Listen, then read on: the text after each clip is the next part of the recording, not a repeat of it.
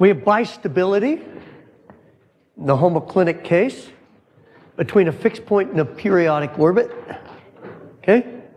And I'm going to allow the current to slowly vary. I is now a dynamic variable instead of fixed, okay? Make sense? And I've laid it right here, V tilde. So let's see what happens in this case. Suppose I start, remember this is the IV axis. Suppose I start with I down here, okay? I is below, when I is here, V is below V tilde.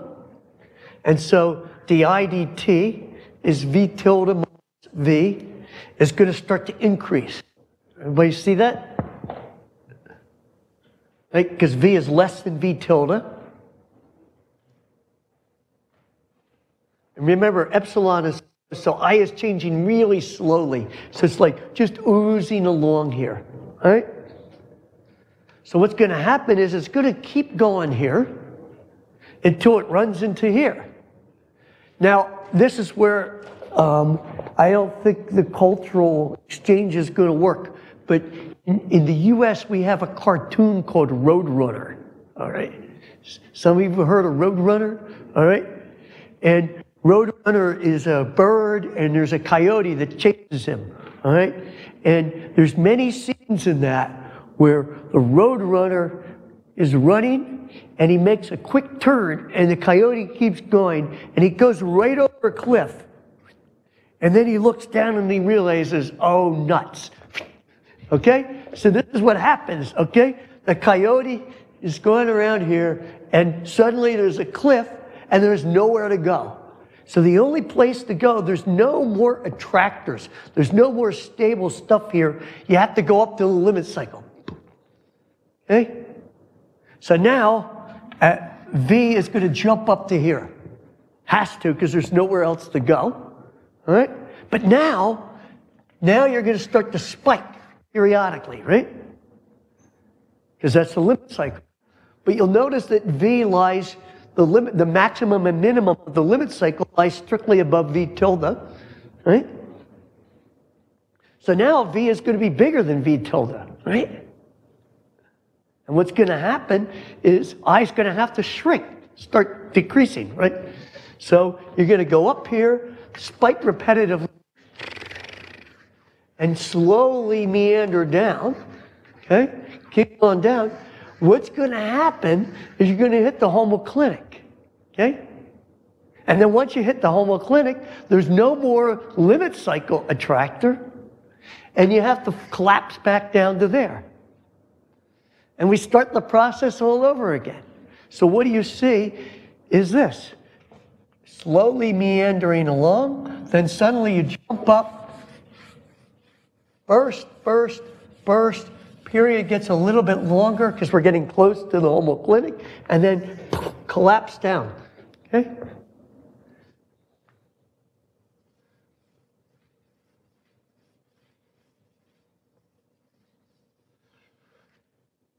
Okay? Now this is called a square wave.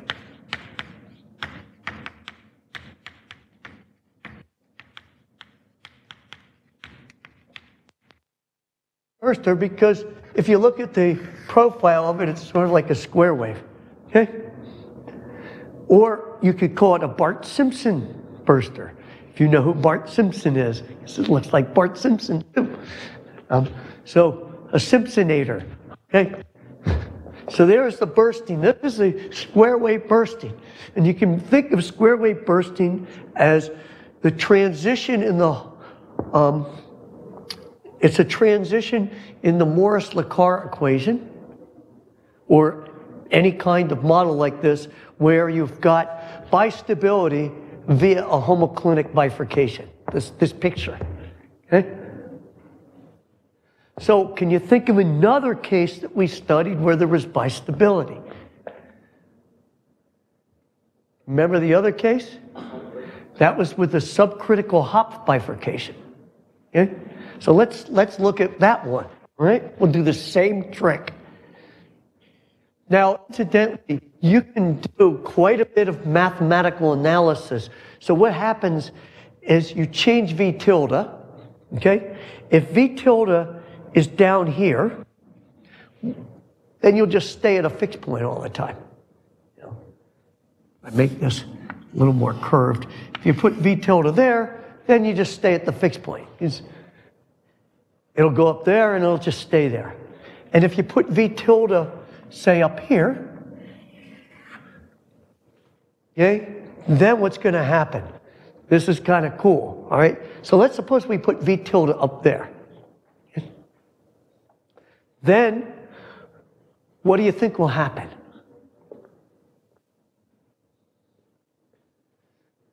Let's analyze, you know, crudely analyze, formally hand-waving, analyze what happens, okay? Remember, so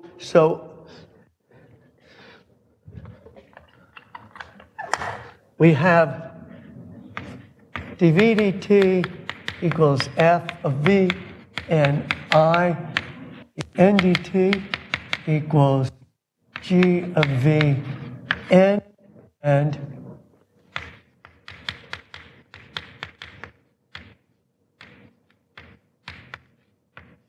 okay?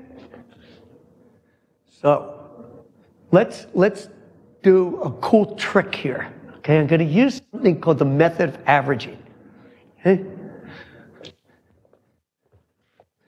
When we're up here, okay, when V tilde is up here, all right, we're going to be,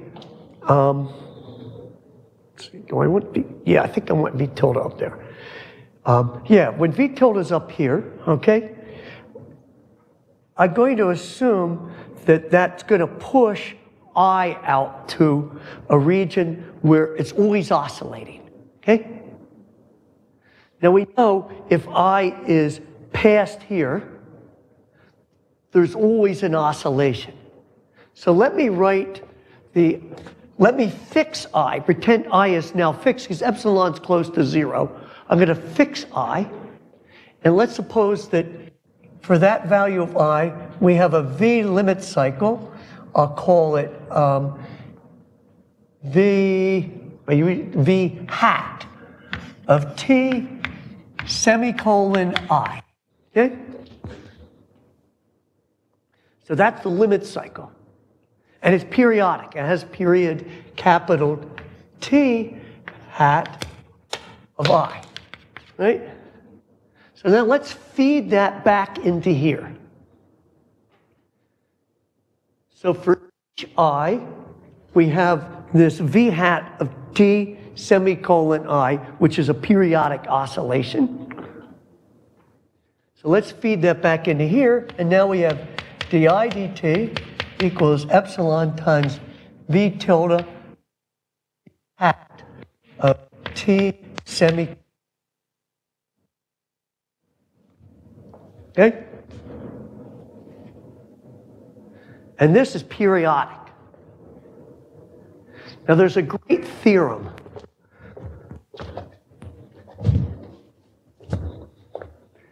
which I'll put over here. We're going to use this, we'll use something this theorem later in class today. Theorem.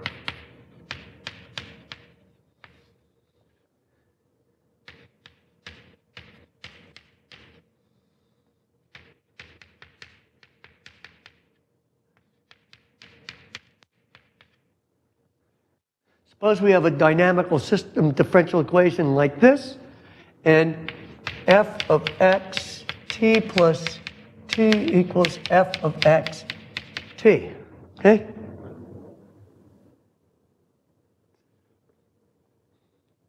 So it's periodic in this second variable. Then consider dy dt equals epsilon f bar of y.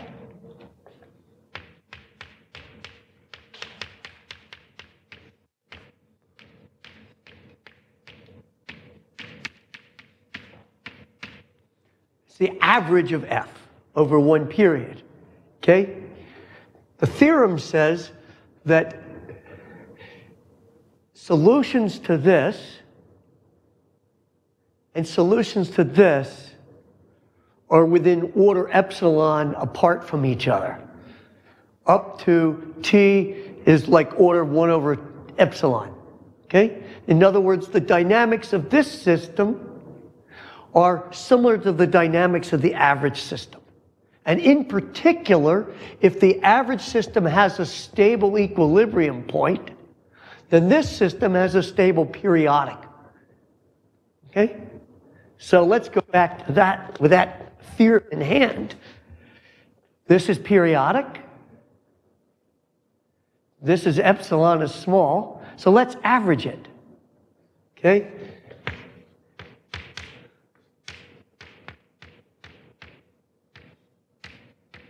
Well, the average of that over one period, it's a constant, minus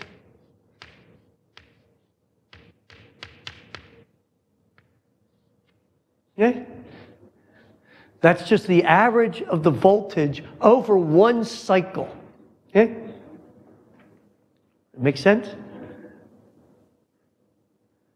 Right, so here's the voltage.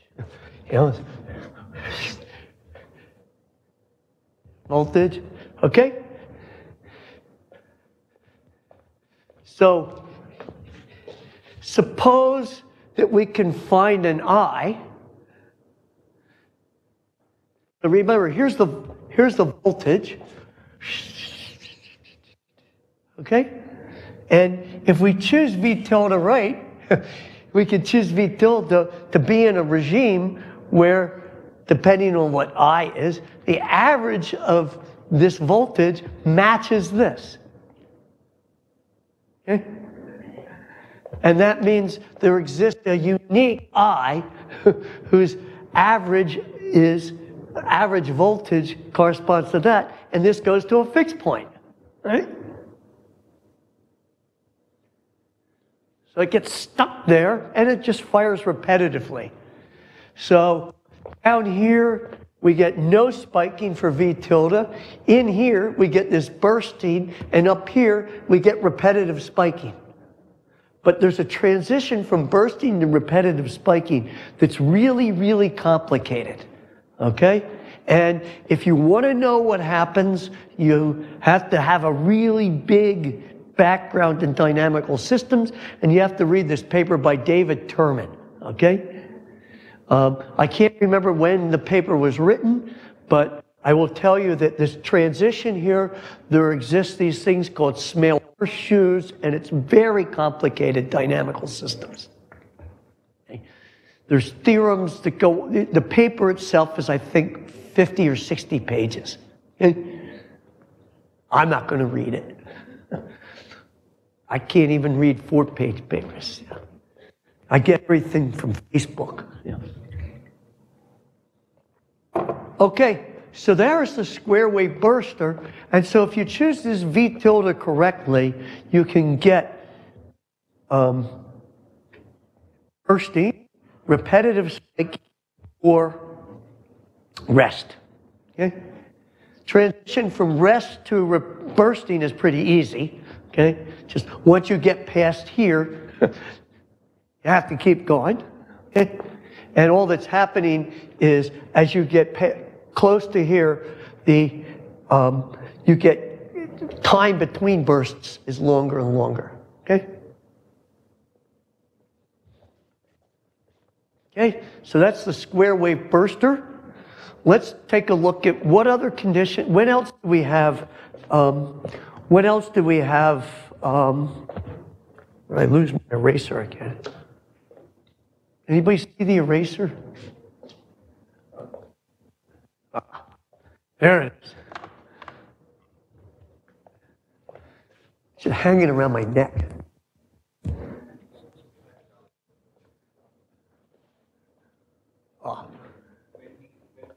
V tilde slightly up. You said the period when we increase the V tilde slightly up. You said the period between the bursting increases, right? So how does it increase? I'm sorry, can't. Sorry. It's on. I just couldn't. Yeah. So the V tilde as it increases, you said the period between the bursting increases, right? So could you say how does it increase the period between the burstings? Oh, let's see. Does it? Actually, I don't know. I don't know actually if it will increase. I thought it might, but let's see.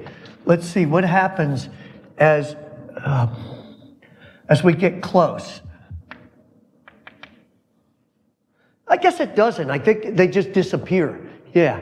I'm not sure what the bifurcation is that they disappear. It's probably complicated too. Anything that crosses a bifurcation like that's going to be complicated. I don't do bursting for a living, but I don't know. You can try this. You can do this on your computer today, all right? So you take the Morris car in this regime, and then you write down this equation. This is really easy too. You just choose your V tilde. See, once you have the bifurcation diagram, you'll know where to choose V tilde. Okay? So now, let's turn to the other case. Probably shouldn't have erased it because we're going to come back to that. Where else do we see bistability? We saw bistability.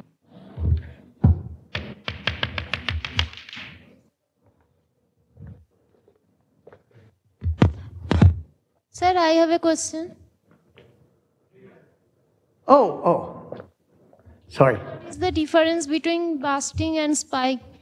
Huh? Because these are all the spikes, no? What is the difference between bursting and spike? What is the difference between bursting and spiking? Oh, bursting. Repetitive spiking is just this.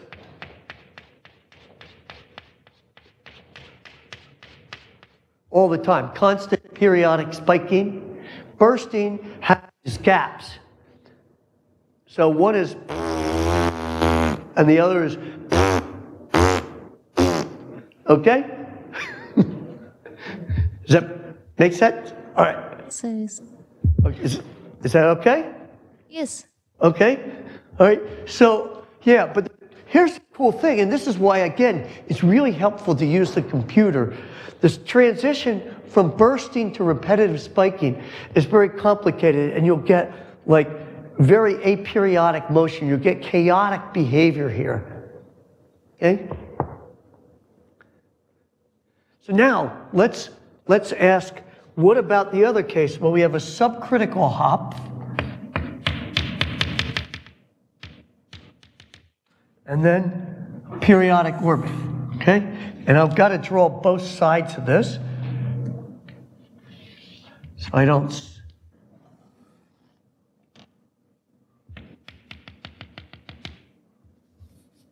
Okay, so there's the case where we have... This is the maximum of the voltage, this is the minimum of the voltage, and this is the periodic orbit, the unstable guide. Remember the case we had? Now, I'm drawing here voltage as a function of current, okay? Treating current as a parameter. So you could imagine if you somehow started here and chose V tilde so that V tilde would stay up here, all right? Then dV dt, or di dt will be positive, and you'll start to go through here. And then, once you get out here, this is not stable anymore.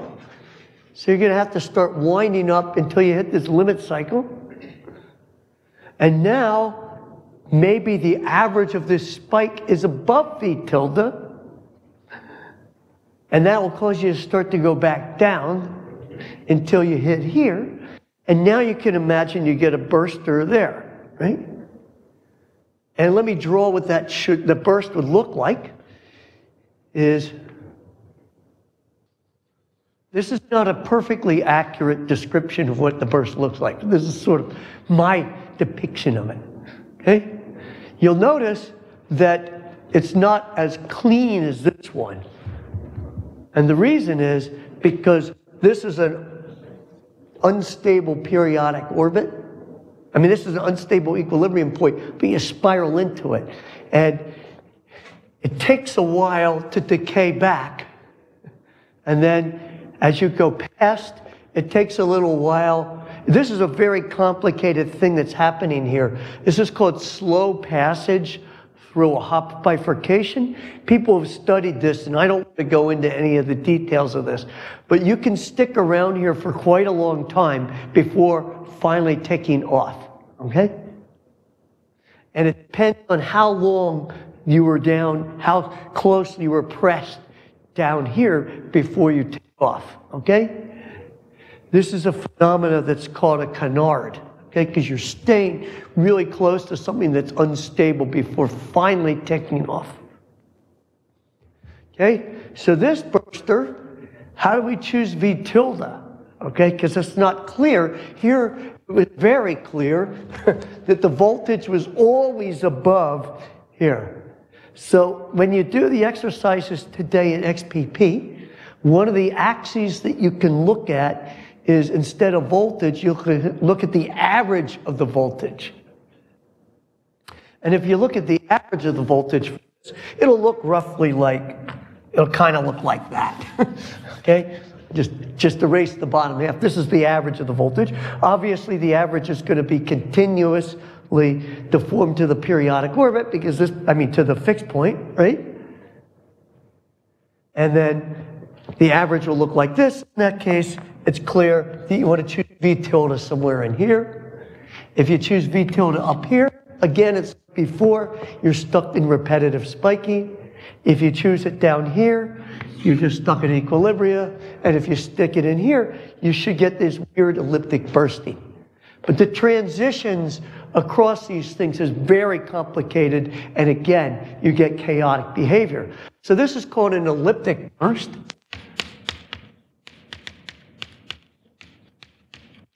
And the reason it's called an elliptic burst is because of its slope.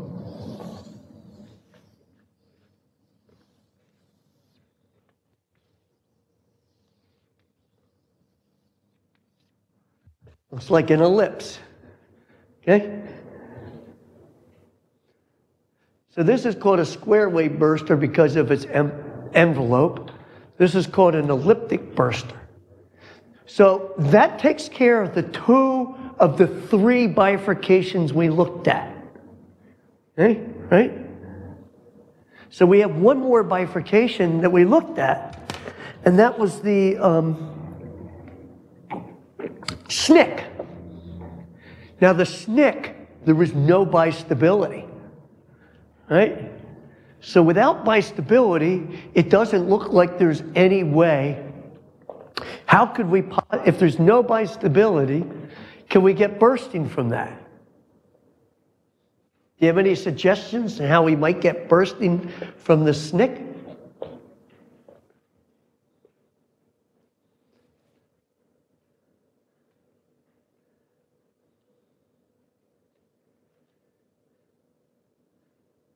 You have to think that one slow guy isn't going to be enough. You need 2 slow guys. Okay? So I'm going to show you 2 slow guys, okay? And what we're going to do is we're going to use the theta model instead of the Morris-Lacar, because remember, the theta model is sort of like the normal form. That's the nice, usual form for the saddle node infinite cycle bifurcation. Oh, one more thing before we do the, before I go on. Here, if you want to play with, oh, no, it's actually, yeah, it might work. Yeah. If you want to play with a simple normal form, remember, normal forms are these reduced models that are some sense equivalent to the full model, all right? So a normal form for subcritical Hopf bifurcation that has a stable big periodic orbit is this.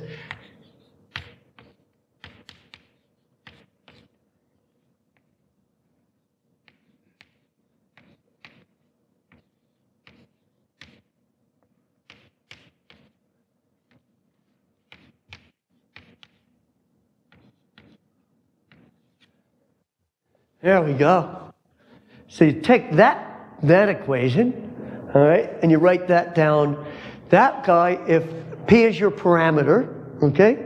And then you write P dot equals epsilon times, say, x tilde minus real z or something like, or, oh, no, here. I guess rho tilde minus rho.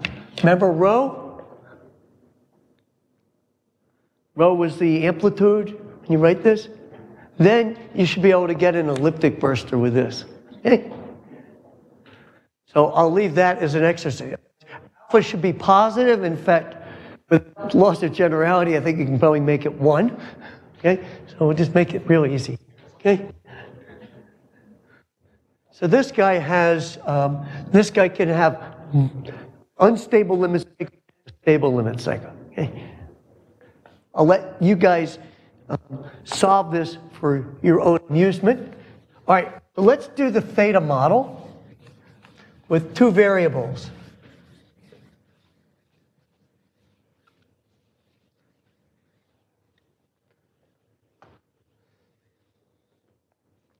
And I'm going to be winging it here, but because I don't know the exact parameters, but it turns out to be a very useful thing anyway. So let's write down the theta model. Theta dot equals 1 minus cosine theta plus cosine theta times. So I'm going to introduce 2 slow variables. Okay? I'll call them x and y. All right? Okay?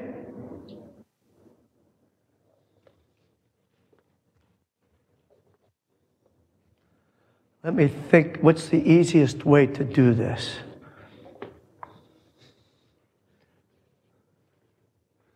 Yeah. A, just the free parameter, plus bx minus cy. Okay, so x and y will be our slow variables. And x dot equals epsilon, y dot equals epsilon, and I have to think about what the right function to put in here, okay? So bear with me. I think this will work. Minus x minus y. I'm going to put a tau in front of here, an additional time scale, because x and y might be not the same slowness, okay? Ah, here we go.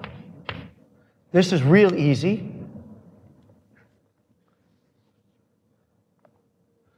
I think, yeah.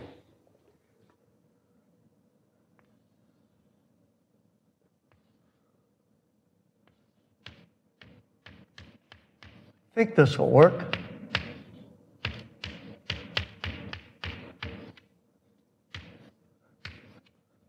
All right, maybe this will work. You're gonna have to bear with me here. Here I'm winging it, all right? So this is the theta model, which is a SNCC with 2 slow variables, x and y, all right? Okay? And x and y obey pretty simple dynamics that when the theta model spikes, remember the theta model spikes when it goes through pi. Okay? Remember that? So each time the theta model spikes, both x and y are incremented. Okay? So it's not such a simple linear thing anymore. Okay? But that's not surprising because you'd expect it to be some complicated nonlinear function because the theta model came as a transformation. Does this make sense? Is everybody with me? Is anybody with me?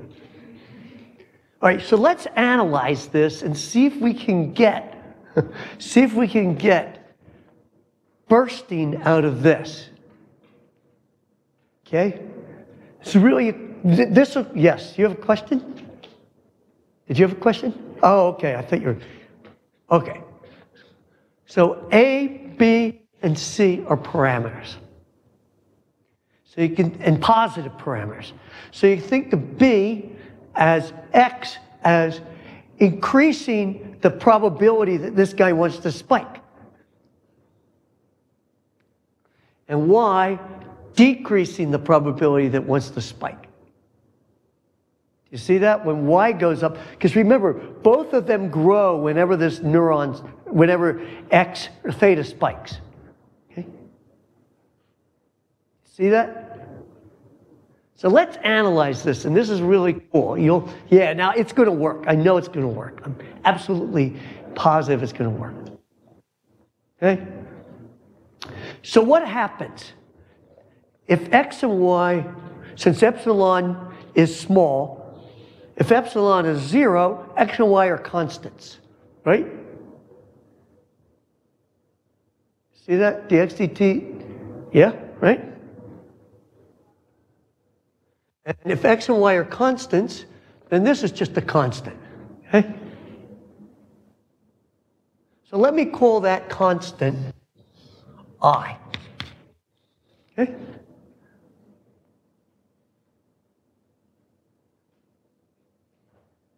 Is everybody with me? All right?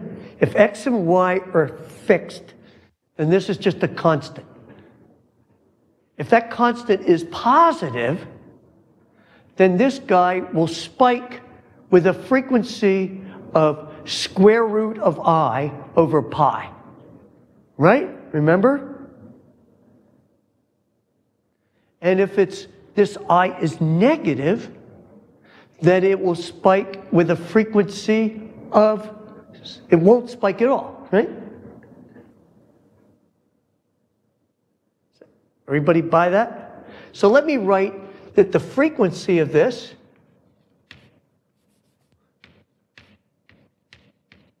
frequency is square root of, how about that? So I plus means the positive part of I. So if I is greater than 0, this is our normal frequency. And if I is less than 0, the frequency is 0. It doesn't spike at all.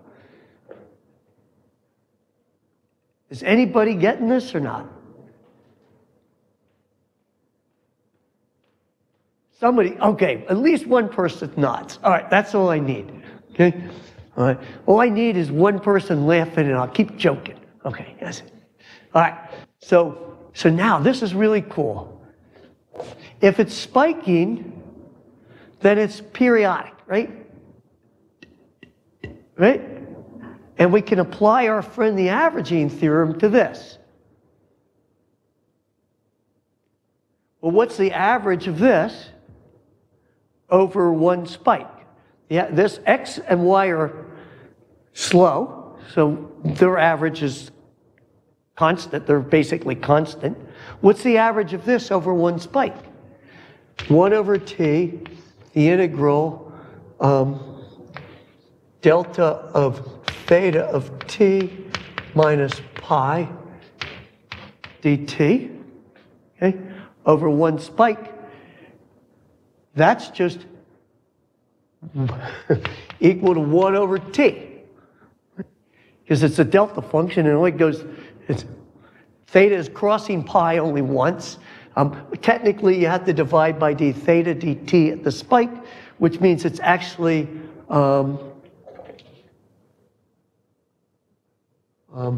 it's actually 1 over 2t. Okay, that's a trick in delta functions. Okay, here, you guys.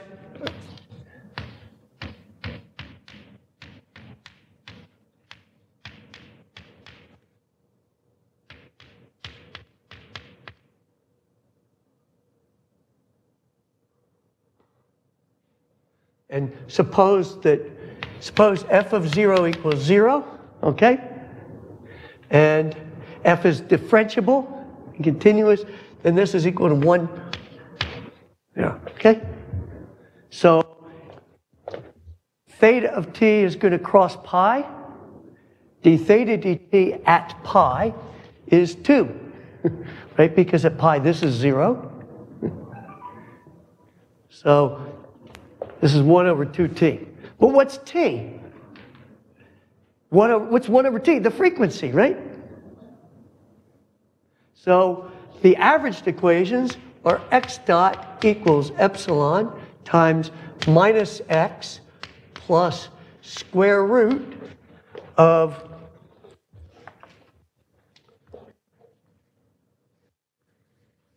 yeah, this is working out so nice. You'll see, this is so cool.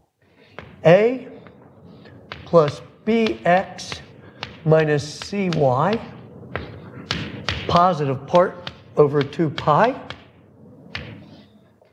Y dot, tau y dot equals epsilon minus y plus square root of a plus bx minus cy, positive part over 2 pi.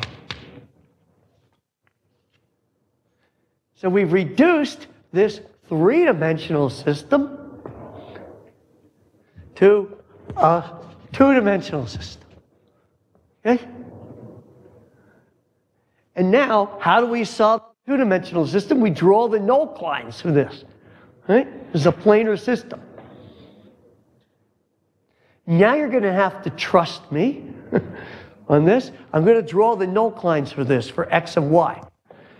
Now, this isn't generally the case, but I'm claiming that I can find null lines where this is. I can find parameters so that this is correct. The null lines for this system are x, y, turn out to look like this. Pretty cool. Okay?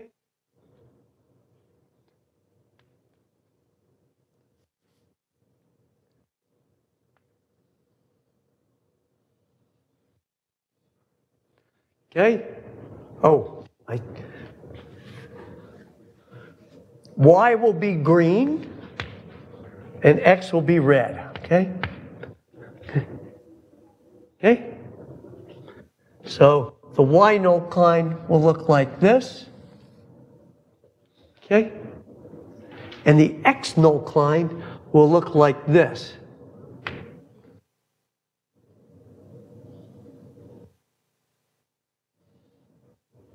Okay? And this is true if you pick A to be positive, all right? And B and C correctly. You'll get a phase plane that looks like this. And if you pick tau to be big enough so that the y is even slower than the x, this is an unstable equilibrium point. And you'll get a oscillation around here.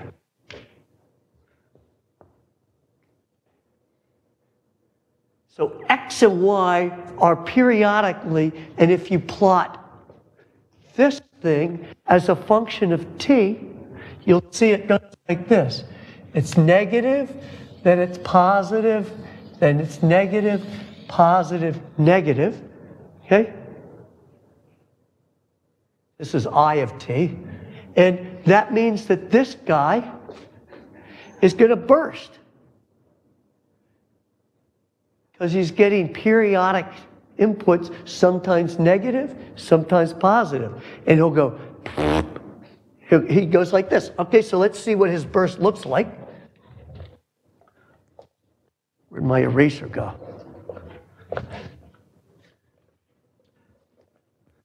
What do his bursts look like? So let's look at it this way. Instead of drawing the lines, I'm going to draw the line in x, y, where a plus bx minus cy is 0. Okay? Okay? So here's a line, and here, oh, it should be a straight line. This is the line where a plus bx minus cy equals 0, right? It's a straight line, okay? And the limit cycle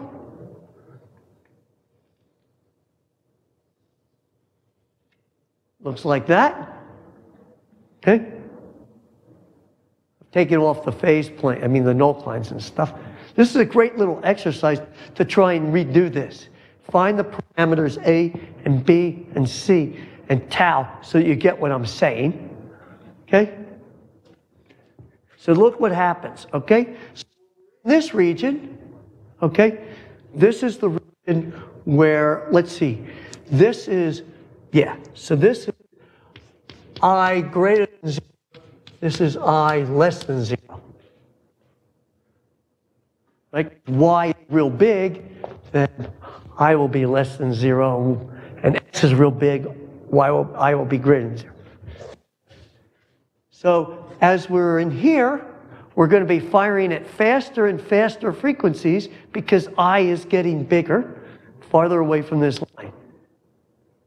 And then as we come around, we're going to slow down. Remember, because as I goes to 0, what's the frequency of the theta model? It goes to 0, right? And then down here will just be at rest. Okay? And in that case, dx dt and dy dt, this won't be doing anything, right? Because this guy's not spiking anymore. And x and y will just be decaying, all right? But y decays more slowly than x. So we come around like this, and then eventually, if they both x and y decay because A is positive, we'll start to go again, right? So that's the intuition behind the limit cycle. And what does the burst look like? Okay? The burst does nothing, and then it starts to spike.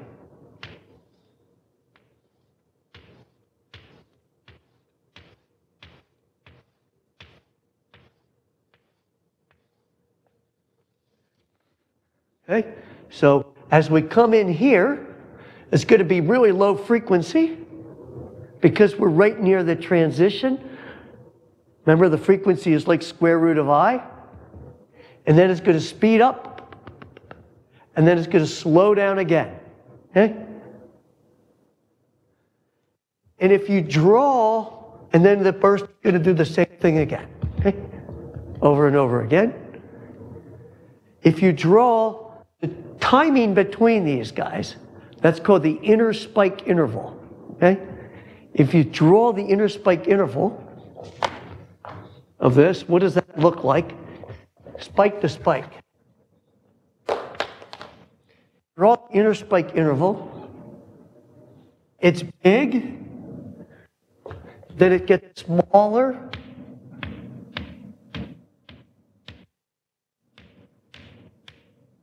So this is spike number. Spike 1, spike 2, 3, and so on.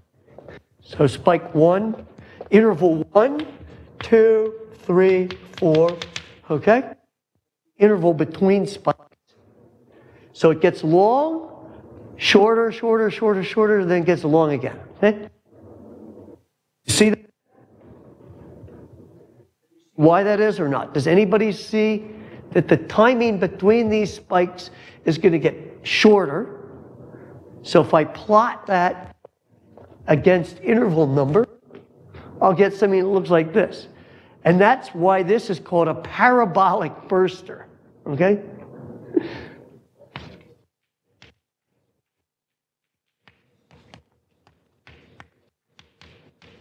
Because the inner spike interval is parabolic. This one's square wave because of its shape. The other one was elliptic because of its shape. This one's parabolic because of the inner spike interval. Okay? We didn't name them. Okay? They were named before. So people that do, anybody here do PDEs, partial differential equations? All right. So they always ask me, these guys say, well, you got a parabolic burster, you got an elliptic burster, what's a hyperbolic burster, right? And there isn't one. Okay. So we'll call the square wave the hyperbolic one because, I don't know, because this is saddle, right? And saddles sort of look like hyperbolas. Okay, so that's all I want to say about bursting. Okay, so bursting, in fact, about 15 years ago, Yes. So in this, Mm-hmm. please give me a mic. Oh, the mic.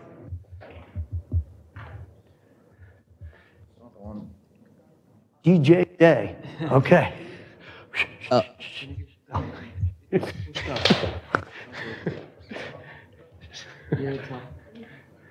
Speak loudly, close to your mouth. In this I value, instead of using a plus bx minus cy, can't I use a sinusoid? Like, so when the sine, Put a sinusoid in there. Yes. so like, And then it'll burst. But that's cheating because you're kind of imposing it, right? okay, Right? So I want to have it emerge from the whole system. I see, okay. Yeah, because it's easy to take like this guy and just let I vary and it'll go.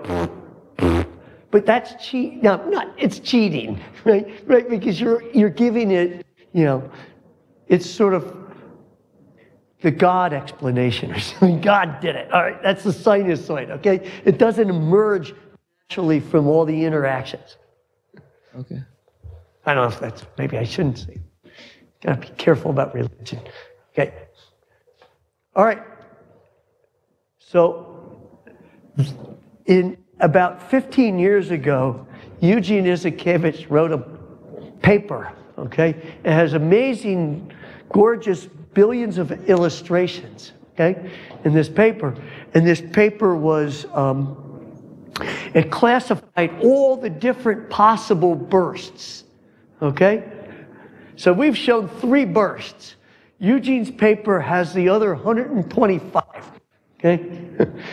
So it just depends on what kind of bifurcation you're going through. There's all kinds of bursters that have now gained popularity. There's the top hat burster, and there's all these crazy bursters, okay? But so there's people that like them. They're all right, you know, I mean, they're fine, but they're not my cup of tea. I know the people that do insulin, and I mean the pancreatic cells, they burst. A lot of these guys were named by neurophysiologists without knowing the mechanism. So this is called a square wave burst because it looks like a square wave, and that was the one that looks like that is called a parabolic burst. These are actually seen. Elliptic bursters are seen in sleep and certain cells in the brainstem. So these are all seen, okay? So now, in setting up for tomorrow, I want to start talking about networks now, because we've only done one cell. And the brain's got more than one cell, it's got lots of cells. And so we want to start talking about hooking these cells up, all right? And so the first thing I'm going to talk about is hooking them up, simple, small networks of oscillators, okay?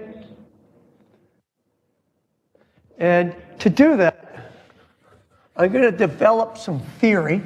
But before we do that, I want to talk about modeling how neurons talk to each other. So how do we model how neurons talk to each other? Here's a neuron, and here's a neuron,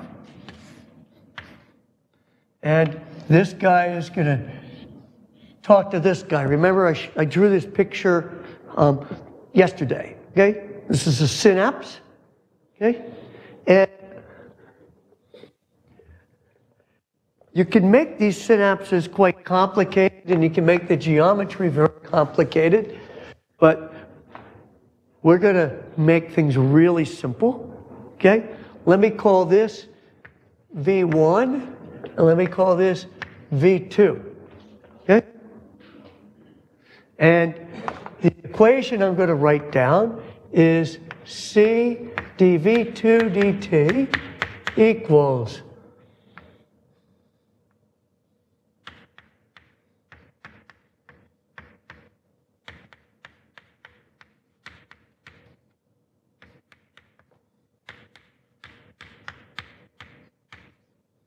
okay?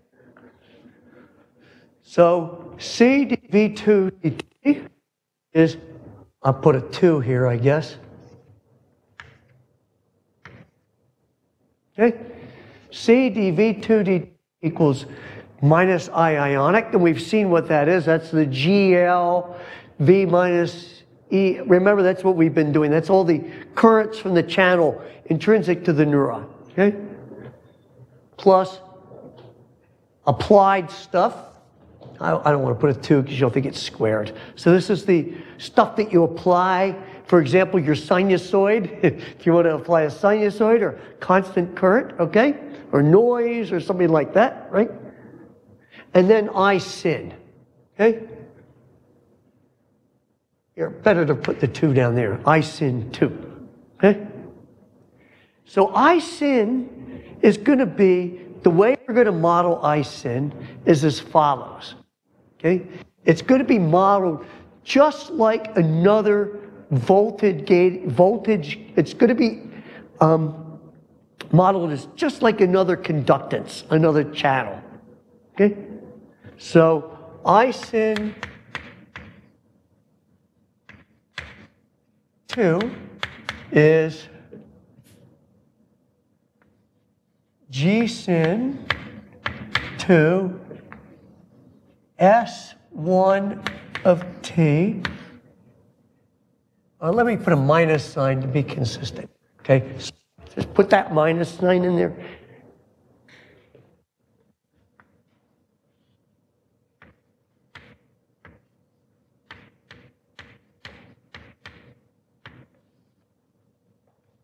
Okay, so it's modeled just like we've seen. It's modeled exactly the same as our other channels. Remember? G times some gating variable times a reversal potential. Do you remember that? But the difference is, do you remember in the ionic channels, this gating variable depends on V2. Here, it depends on V1. So whenever V1 fires, this guy will go up. So you can include delays. People often like to include a time delay from the time it takes this guy to spike for the synapse to reach here, all right? Time delays are really important, and they are horrible as dynamical systems because they're infinite dimensional, and so we will never put delays in unless we're just simulating, because we like finite dimensional systems. If you want to deal with delays, you deal with them. I don't like them, okay? I don't do delays.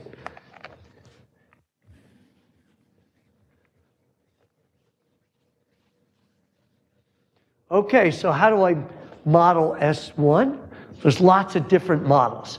So I'll give you a couple of them, okay? The simplest one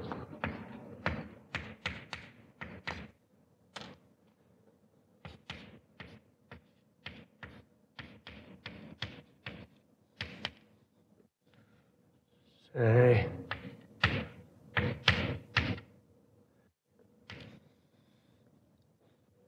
oh, here, I guess. Yeah, I'll just. Yeah.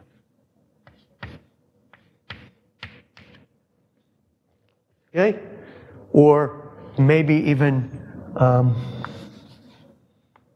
yeah, I'll just write f of V1. And f of V1 is 0 until V1 spikes, and then when V1 spikes, f gives the synapse a big jerk, like gives it a big pulse. Okay? And then it decays with some time constant. Okay? So synapse will look, here's V1, and here's S1. Okay? Not the same scale. Right? Another way you could model it is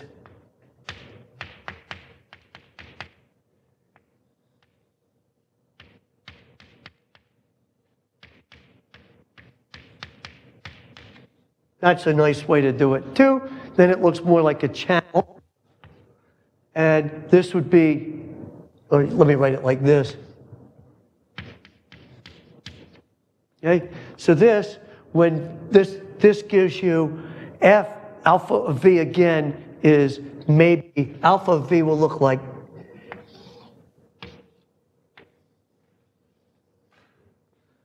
that, okay? So down here is v rest, and this is up close to v equals 0 or something, so this only happens, this is alpha of v. This only happens when v spikes, okay? And then when v spikes, you can see that s gets pushed up towards 1, and then it decays again. So it'll still look like something like that, okay? So this is more like your classic channel. This is how I usually model these. That keeps S bounded between 0 and 1, okay? So this is how you couple neurons. Or this is a simple way to couple neurons. There's people that do all kinds of other things, but this is the simplest way to couple neurons together. So now you can generalize this. If you have 100 neurons, you can make a network of them. And this guy now is going to be, so then we could have something along the lines of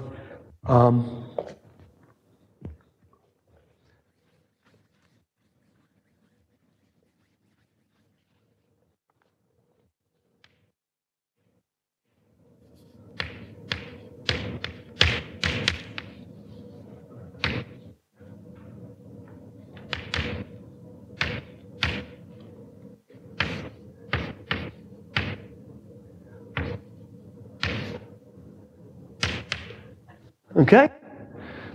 So in other words, the synaptic input into neuron J is the sum of the maximum conductances of the neurons from K to J times the synapse coming from neuron K times Vj minus reversal potential. Now I haven't said anything about E, the reversal potential. So for excitatory synapses, E syn is 0 millivolts, okay? So remember the neuron's at minus 60, so it's going to push it up towards 0, okay? That makes sense?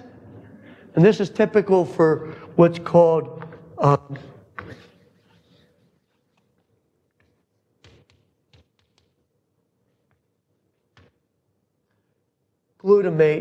glutamate synapses, okay, or AMPA. And the transmitter is glutamate, okay? And AMPA is the name of the receptor, okay? And for inhibitory, it ranges quite a bit, but typically minus 70 millivolts, okay? For inhibitory guys.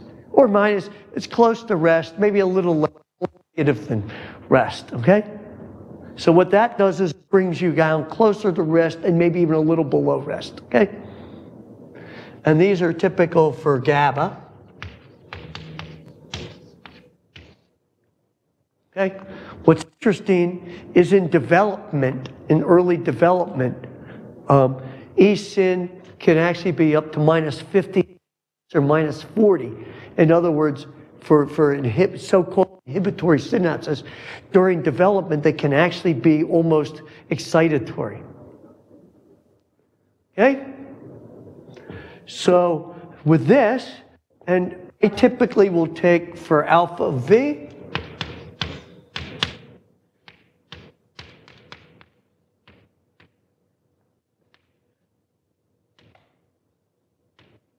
something like that, okay?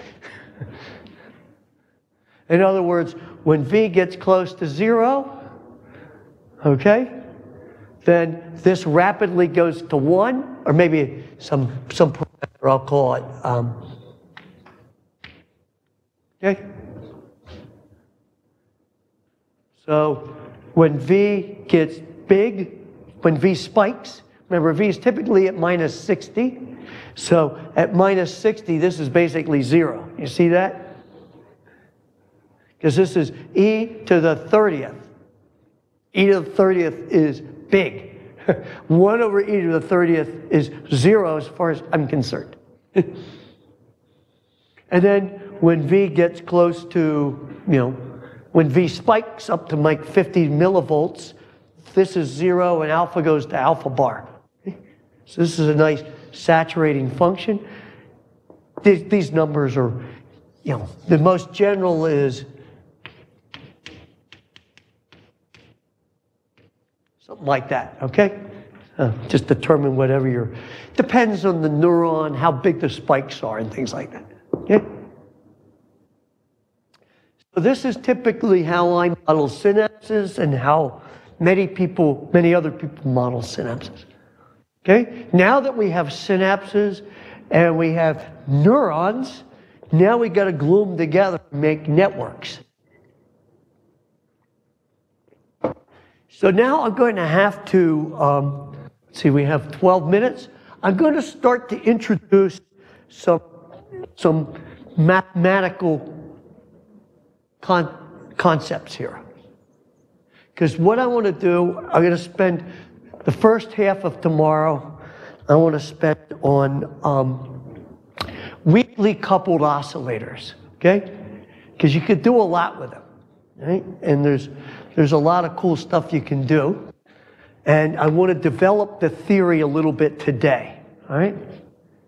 So to do that, I'm going to start thinking about oscillators more abstractly. Okay? So I want to give you kind of a nice geometric flavor of this, and then we'll do the analysis tomorrow.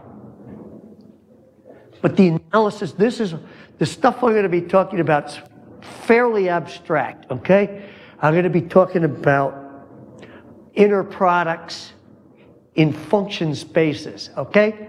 But you can ignore all of it, okay? Because you're going to get a formula, okay? And in XPP, you push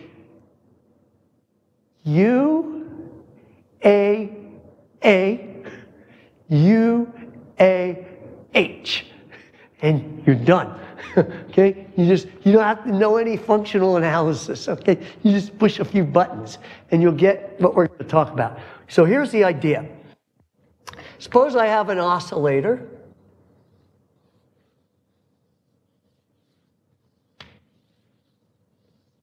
Okay? So I have an oscillator, it's periodic. And I'm going to define the phase of the oscillator.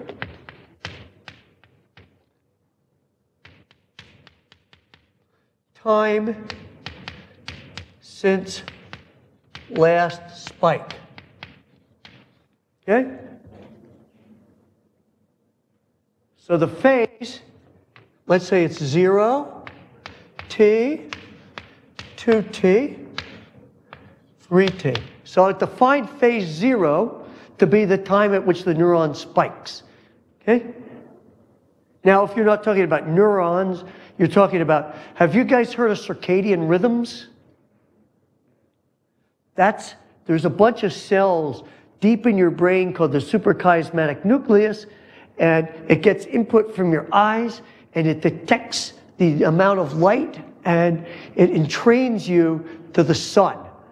So I haven't quite entrained yet, but because I've been here only about 4 or 5 days, it takes a long time. 9 hours is the hardest time distance to entrain the human circadian oscillator, and that's exactly where I am from you guys.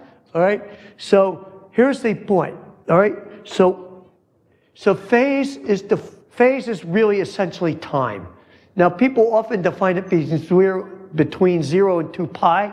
That's fine because you think of phase, but I'm going to define it between 0 and t. Okay? So if I say the neuron is at phase t over 2, it means it's exactly halfway between spiking. Okay? Now what I'm going to do is I'm going to come along And I'm going to perturb my neuron by a brief pulse. Okay?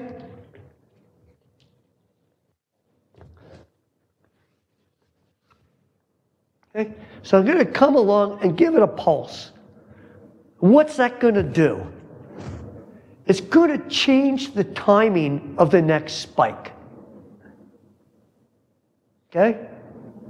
So let me draw what it would look like after the perturbation. Suppose I gave it a perturbation and it made it spike early. Okay? Then, if the neuron is very strongly attracting, in other words, you really want to be on that limit cycle, then it'll just maintain that same thing without any further input. Okay? Do you see that? So this is capital T. Let me call this T hat. Okay? That's the time of that spike, given that I perturbed it at phase phi. Okay? So I've given the perturbation at phase phi. And I get a T hat. So if I gave it at a different time, that would change the time of the spike also by a different amount. Maybe if I give it really close to after the spike, it'll actually delay the spike, okay? So I'm going to define something called the phase resetting curve, or phase transitions curve first. Phase transition curve is new phase versus, I'm going to do the phase resetting curve. I like that. Phase resetting curve.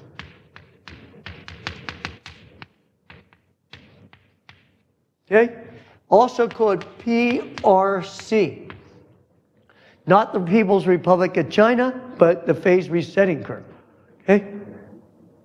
And I'm going to write delta of phi equals T minus T hat of phi. Okay? Now, sometimes people will divide this by capital T, but I'm not going to do that. They'll divide it by capital T and multiply by 2 pi, but I'm not going to do that. So what does this tell us? It tells us if capital delta is positive, it means T was less than T. It shortened the spike. It means I sped the neuron up a little bit. Do you understand? I sped it up. I made it go faster because it spiked earlier. So I made it faster by an amount delta. If T hat is less than phi, then delta is negative. So delta is telling me how much the neuron speeds up or slows down when it receives an input.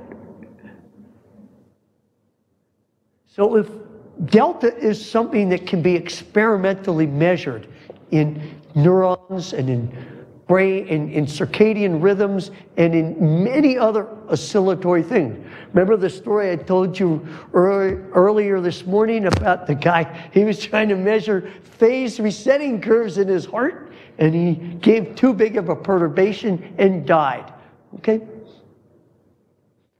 So the phase resetting curve is telling us how much an impulse advances or delays the time of the spike. So now you can start to see why this would be useful if you start to couple neurons. Yes? You said that the guy who gave it, sorry, his heart never started again, right? Yeah, he perturbed it too strongly. So the spike might never come again? It never came again, yeah. So T hat was infinite. Poor guy. But no, you know, we aren't going to do that kind of perturbation. We're going to do small perturbations, okay? So you can imagine that what this does depends a lot on the amplitude of the perturbation too, right? So we can include the amplitude in here. Say this is the amplitude, or the total charge you inject in a current. We can include the amplitude there. Okay? If you want. And that's... So now, of course, if the amplitude goes to 0, delta goes to 0, right? Everybody buy that? So I'm going to define something else.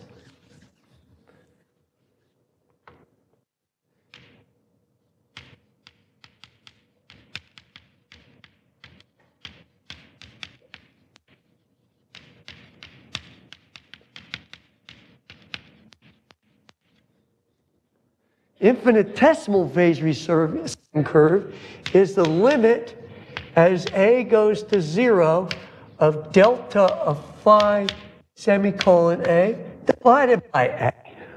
Okay? So those of you who do calculus, you know that you have to write it as a limit because it's 0 over 0.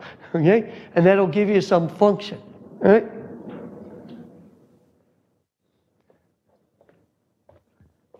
Now here, I've only talked about injecting a current, which means I'm only affecting the voltage, right? Now, experimentally, that's the only thing you can do. But mathematically, we could also jiggle the n variable, for example, in the Morris-Lecar, right? There's no reason why you couldn't put a perturbation of that in, right? So for each variable in your oscillator, you actually have one of these for each variable, because depending on what variable you hit, it will change the timing of the spike. So for example, if you hit n, it might, if you increase n, it might delay the spike, right? Because if n is bigger, it slows, you know, it's the potassium one, it might slow down the spike, okay? So does that make sense? So, in fact, for each variable in your system, you've got the infinitesimal, I'll call this z of phi, and z of phi is actually a vector for one for each quantity, okay? One for each, so there's a voltage one, there's an n1 in the Hodgkin-Huxley equations, there's an M1 and an H1, okay? There's one for each of those. The only one we really ever care about is the one with voltage, because that's how synapses talk. So do you see what I mean? For each variable in your system, you can perturb it, and we'll perturb it and it'll change. We have an oscillation, you perturb it, and it shifts the timing of the spike, okay? So let me geometrically, well, I only have 31 seconds, so I won't. Okay, so I think I'll stop here. Okay, so the point is that we've got this vector z, and that's one of the buttons you can push in XPP to compute, okay? Because it's an infinitesimal thing. So if you try and do it on your computer, it's going to be a pain in the neck. You'll make a little perturbation and then divide. But it turns out that this satisfies a very simple differential equation. And I'll talk about that tomorrow. Okay? Oh. Why? Huh? It's only 12:45. Oh, okay. All right. So let me give you some, I was watching the clock, as you guys were. Okay. I know you're anxious to get to that delicious food.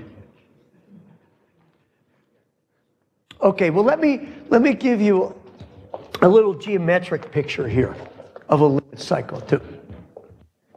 Okay, I want to define another concept, and I'm going to relate these things. Okay, so let's recall the infinitesimal phase resetting curve is the phase resetting curve for a stimulus as the stimulus goes to 0. And there's one for each variable. Okay? Does that make sense? So now, I want to give you a geometric picture. That's sort of a experimental point of view. Let me give you a geometric picture. I have a limit cycle. Okay? And this is phase 0. That's when the neuron spikes. Okay? And the phase, maybe phase t/2 might be down here. Maybe. Okay? Because maybe if you're near a saddle node, bifurcation, it spends most of its time here. Remember, I'm just drawing the curve here. If you draw constant time things, it might be really fast here. And then really slow there. Okay? So think of phase not as the geometric phase on a clock, but remember, phase is time. Okay? So let's suppose that I start with an initial condition off the limit cycle. Oh, so first of all, it's really clear on the limit cycle what the phase is. So if I'm at this point, I know exactly what the phase is because it takes this much time to get there. Okay?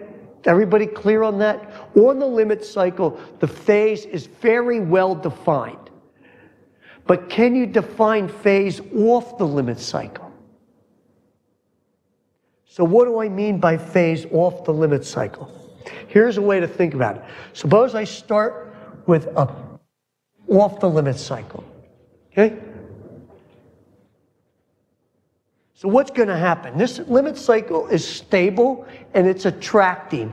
It's going to suck this guy in. Okay? So I'm going to draw his trajectory.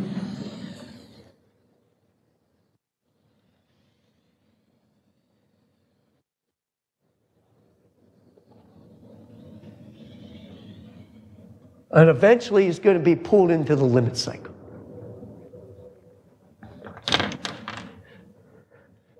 So I'm going to plot, at this point, I'm going to I'm going to integrate him forward in time for exactly 1 period. Okay? So maybe after 1 period, he's here. Okay? You see what I mean? Okay? So remember, after 1 period, the phase is the same as you started. Now I'm going to integrate him for another period, and maybe he's here. Okay? I'm going to integrate it for a 3rd period, and he's closer and closer. Okay? Eventually, he's going to be right there on the limit cycle, and that defines his phase. So this gives me a curve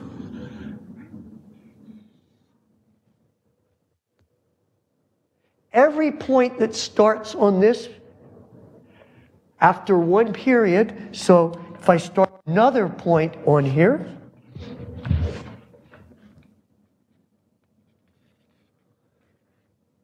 after 1 period, I'll be here on the same green line. So this is the curve of asymptotic phase, all right? And this has a name. This is called the isochrone. Iso means same, chrone, time. So this is the isochrone for this phase. And so you can draw isochrones through every phase. Okay? Every phase has a unique isochrone. Okay? And now, I'm going to relate this to the infinitesimal phase resetting curve, okay? So what does this mean? The isochrone is a map from R2 to the circle. Okay? So any point, well, in some subspace of R2, whatever the basin of attraction. For example, with the dead guy, there wasn't anything in here, okay? The isochrones all died on here. I mean, they probably twist around like crazy here. It's probably really complicated there. Okay? In fact, even near a fixed point, the isochrones get all twisty too, as you can imagine. It's very complicated to compute these accurately. Art Winfrey was the one that invented the concept of isochrones. So isochrones are asymptotic phase. It tells you what phase you'll go to. So these are not trajectories. Don't confuse them with trajectories. It's just if I start on initial condition here, and then I integrate forward for one period, I come back to this curve. Okay? So,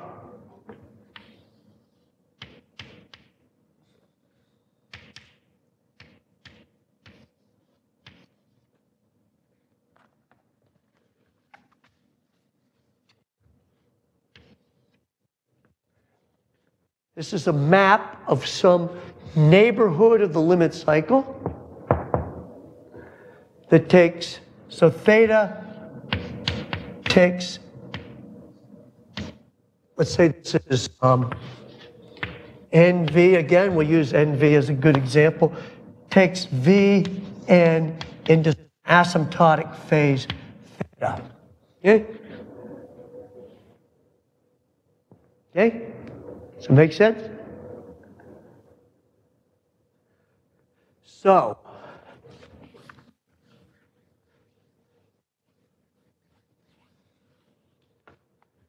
here's a really cool thing.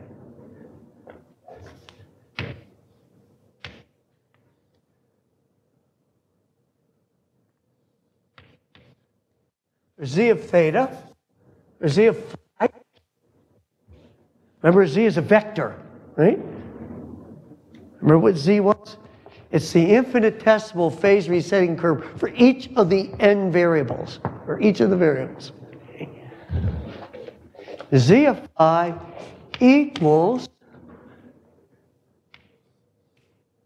the gradient of theta. Remember, theta is a function of the n variables, okay? So the gradient will produce a vector, right? Remember, the gradient of a function of n variables is df dx1, df dx2 is a vector. Evaluated at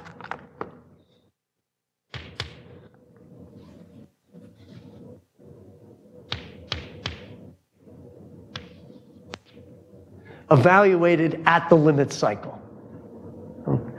Okay? In other words, remember we said the infinitesimal phase resetting curve, it was just perturbing it a little tiny bit.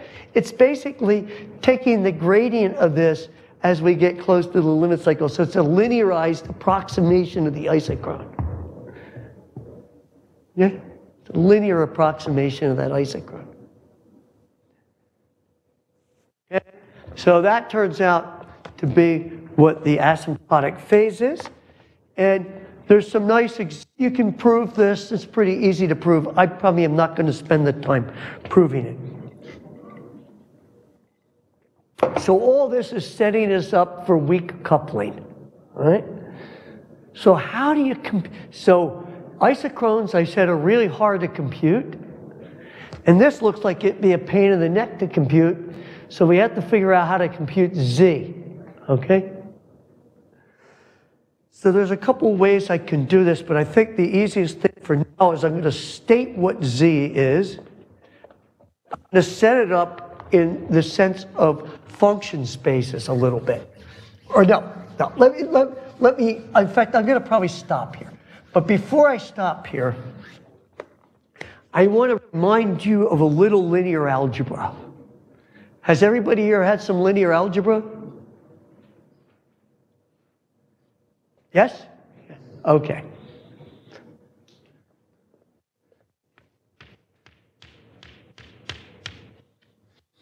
Okay?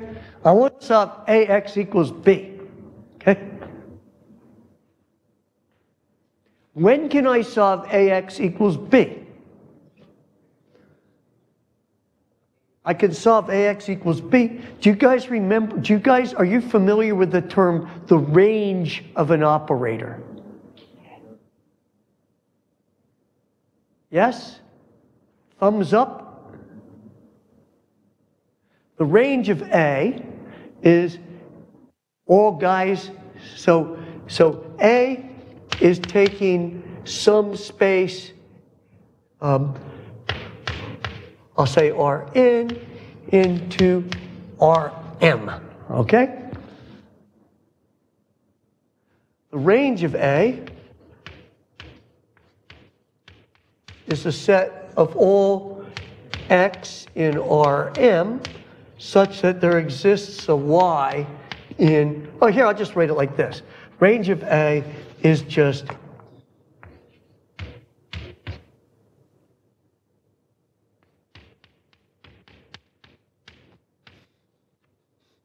everything that gets mapped. If A is 0, then the range of A is just 0. Okay? If n and m are equal and A is invertible, then the range of A is all of the whole space. Okay? How about null space? Have you heard of the null space? I know this guy has because he knows about zero eigenvalues. So the null space is AX equals 0. It's a set of guys such as that, all right? So the fundamental theorem of linear algebra is that the range of A is equal to the null space of A, the orthogonal complement of the null space of A star. That's the fundamental theorem of linear algebra, okay? And I guess I got 2 minutes. All right. So I don't want to spend a whole lot of time on this because it's pretty abstract, and the only reason I use it is to derive the weak coupling equations. Okay? So maybe I should just throw out that stuff and just, yeah, I just want to say it so that it was said. All right?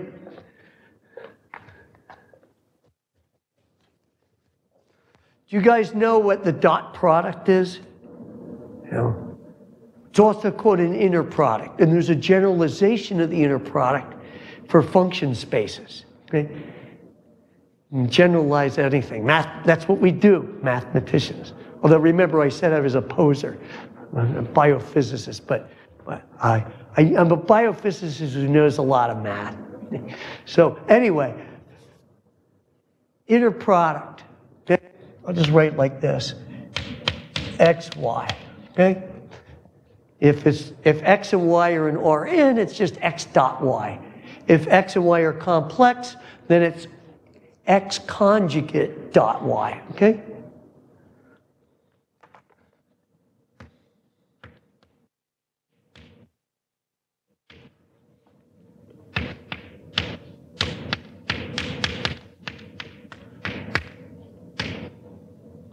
Okay? A star is called the adjoint of the linear operator A. And it's defined as x, a, y is A star xy. Okay? So, for example, if A is just a real n by n matrix, A star is just the transpose of it, okay? If A is the differentiation with respect to t, and your inner product is an integral over some period t, then A star is minus d by dt. Okay, and you get that by, you guys know integration by parts. So anyway, so what this says is the range of the linear operator is the orthogonal, remember two vectors are orthogonal if their inner product is 0. So what this says is AX equals B has a solution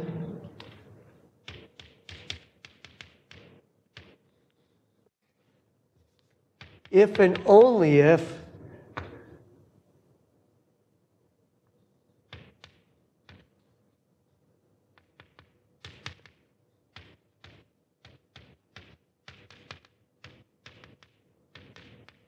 has a solution if and only if U star inner product with B is 0, where A star U star is 0. U star is in the null space of A star.